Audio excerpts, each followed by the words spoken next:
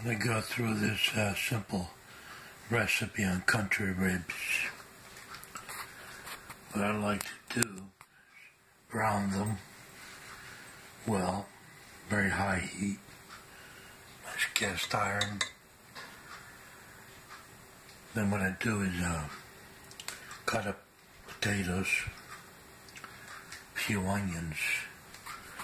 But the key to this is you got to put the onions and the potatoes, lay them first. You got to put them down first. So squeeze a whole lemon, maybe two, your favorite spices, a little bit of water, very little, so you got all the juice there going on. You know, baste them a few times.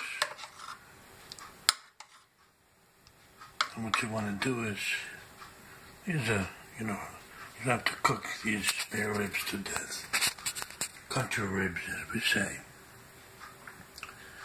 So you want to do it, put them only on a 250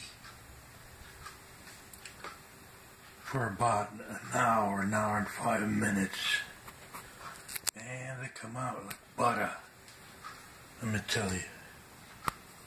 So these are just about done. We just basted it. Gonna give them another 10 minutes. As I said, like butter. Alright, try that recipe. Good stuff.